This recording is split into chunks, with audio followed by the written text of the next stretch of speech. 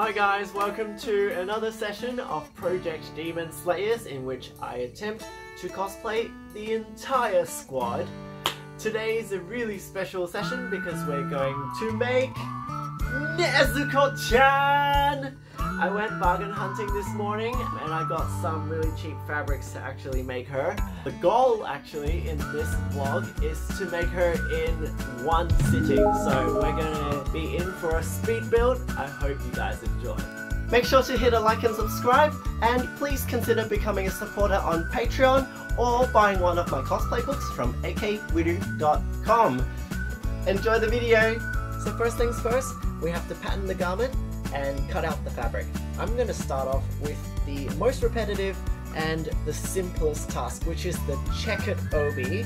All that is a bunch of squares sewn together in alternate colors and then put together into a belt. Conveniently, I found out that the size and shape of the rectangles on the checkered obi is roughly the same as a rewards card or a credit card. So I've just gone and repetitively traced out the credit cards until I've got enough squares. So now it's time to cut. There we go. I wish it took just an instant, but we've got a bunch of rectangles now. What we're going to do here is pretty much just daisy chain them like this. One red, one white, one red, that kind of thing. And then sew that into a line, and then we make 3 rows and then sew those 3 rows together.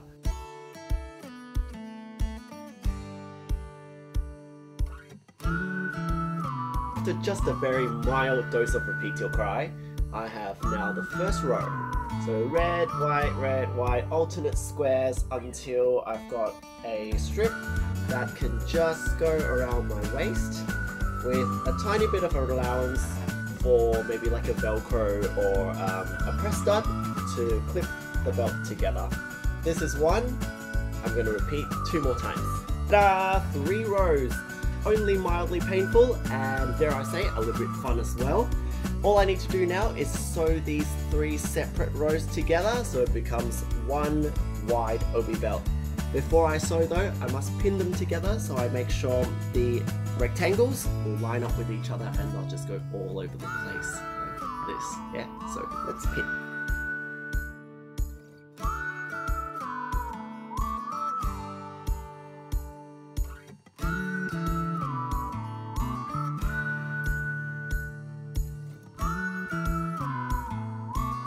Ta-da! All sewn together. This is our checkered obi. It goes onto the waist nice and snug like this. It's just right size for me.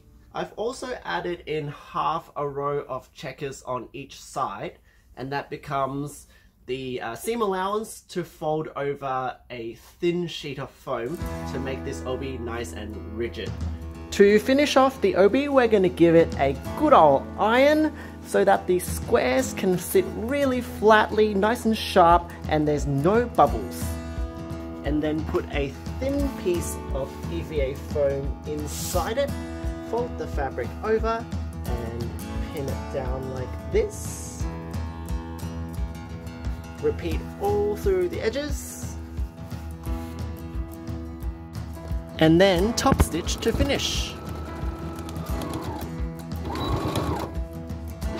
What I'm going to do is the black Howdy jacket that she's got. It's actually the easiest garment to put together in the whole project because it is a bunch of rectangles. So I'm going to start off with the sleeve. See, this is just a folded over square, literally, and I'm just going to sew a straight line down the edge to put it together into a tube.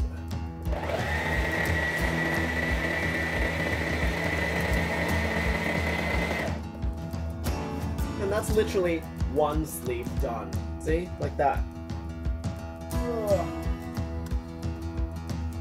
Next, I'm just going to fold the end over like that and hem the edge of the sleeve.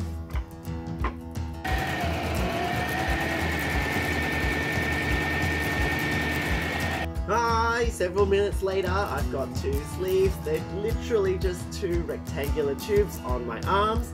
And now we're ready to put the main torso bits together. The main panels in the middle are another bunch of giant rectangles. There's one giant rectangle for the back, and 2 rectangular strips for the front.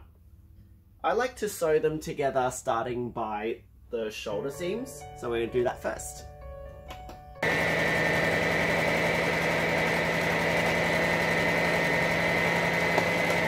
This is what it looks like so far.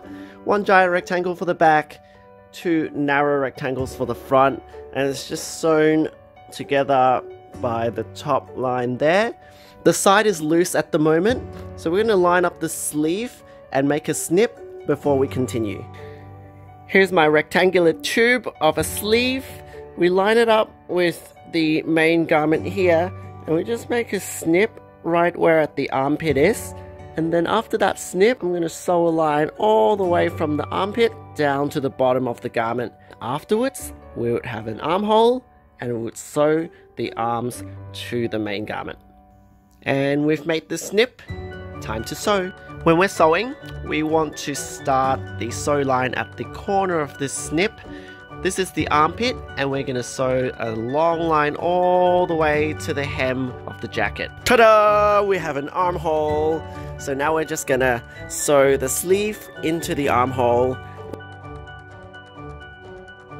Woo! That's the top layer done. I made it much bigger than usual because I want this jacket to make me look smaller so I can be chibi and cute as Nezuko. Next up, we start the real repeat till cry of this project, which is to turn this plain pink fabric into this fabulous hexagon flower print here. And I'm doing it by hand because it was the cheaper option for me, so I'm going to show you how I did mine. I took 2 pieces of paper, drew a triangle on each and stuck them together. Make sure the 2 edges are the same and that it's foldable in the middle so it's symmetrical, and also this way as well. It's pretty much just a 6-pointed star. What I do is I'll line it up with the fabric, get a fabric ink marker or a Copic marker, take the pointy end and just dot each point of the star like this. So I've got some dots on the fabric now. Join up the dots to make the 6-pointed star. 1,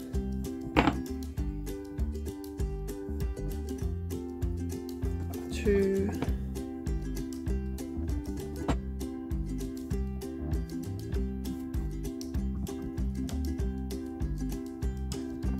'I totally forgot to keep counting. But you get the idea. Just join up all the dots until you've got the star going. And that's the first step done. So you've got a star. Take the ruler and draw a straight line straight across, connecting the 2 insides of the star. Turn it on a right angle. Draw the intersection down the middle.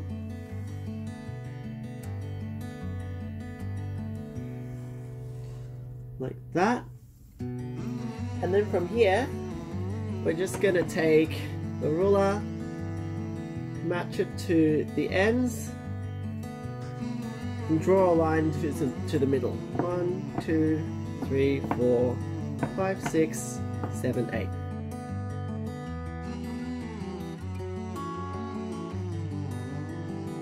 Now I'm doing it straight away with the marker, but if you're afraid of stuffing up, you can mark everything with a pencil first and then go over it again with the marker.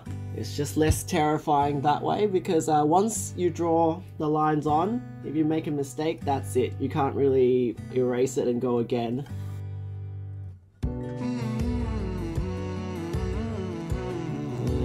I'm pretty comfortable with not making a mistake with the marker right now, so I just went straight for it. After you've drawn the main star with the intersections in the middle, you just got to join up each of the points to make a hexagon.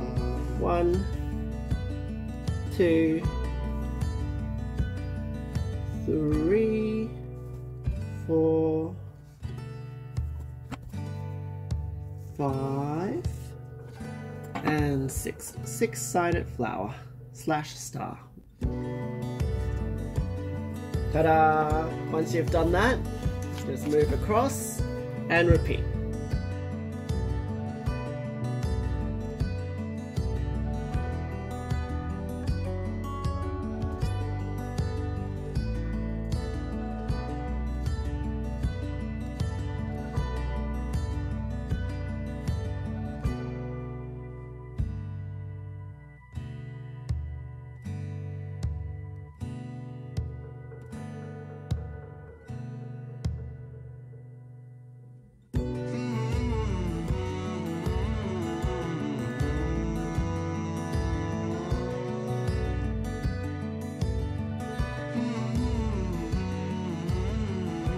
Snip!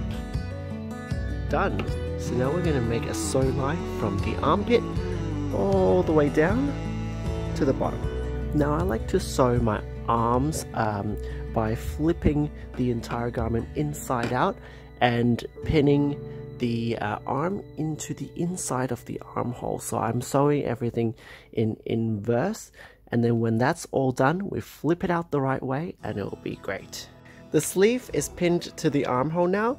All I have to do now is just to sew around this hole and then flip it over.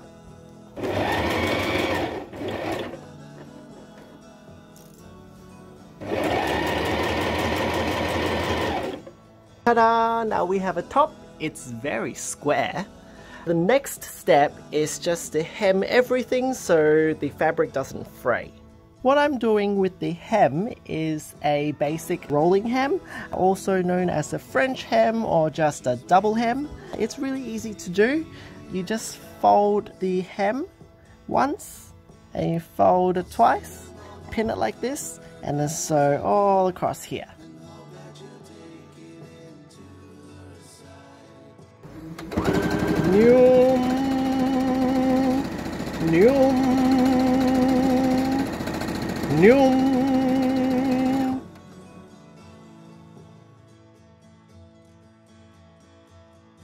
This next little part is really simple. I'm just going to make an illusion of the inner white kimono that she has. If you have a look at Nezuko's picture, she'll have a pink layer and then underneath there's a white layer. But because I don't want to die in hot weather, I'm just going to make the illusion by having just one white sausage and sewing it onto the underside of the pink kimono. Now we're just nooming the sausage together before attaching it to the pink kimono. So this is the illusion we created. We've got the white layer underneath and then we've got the pink layer on top. Because we can't be fucked and we don't want to die in the hot weather, we've just got a little strip underneath. The next bit we're doing is her skirt, which is also kind of like a butt flap that I've made it into. The reason I've made it into a butt flap instead of the proper kimono split is because it uses a lot of fabric and I want to save fabric and money and I want a light costume to travel with. What I've done is made the butt flap with pink and then cut another bigger butt flap with the white. This is the lining plus the fold over. We're going to imitate the kimono slit down the middle, and I've already done it on one side. Have a look. It's like a little scrunchy but not too messy kind of look. And how I've done that is take the white bit, fold it over and fold it over again, kind of like a trimming. I've done that on the straight edge all the way to the end. Once the butt flap starts to curve, I pull it a little bit, like so, hold it back down, and I grab the next bit of fabric, fold it over, and pull it a little bit. Just pull it over a little bit like that, so that the bottom starts to lift off the floor. And then repeat, fold over, pull a little bit, fold over, pull a little bit. And then if you find yourself you've made a little bit of a mess, you can go back and fix a little bit of it, but try not to move it too much, because the more you move it, the messier it's going to become, I found anyway. And yep, that's the fold done. So we're just going to pin this down so it doesn't move. And all that's left to do on this butt flap is just hand stitch the folds in. You can't really machine sew this one just because the lines are going to be really ugly. So hand stitch hell, here we come. Ta-da! Yay! Big giant pink curry puff. That didn't take too long at all, and it looks pretty similar to the reference picture without having to go full authentic. Now we're ready to put this with the rest of the costume and finish off. So there you have it, Nezuko is complete in one sitting. I did pretty well. I will be putting on the entire cosplay properly in an upcoming episode very soon, but for now, see you next time, stay crafty.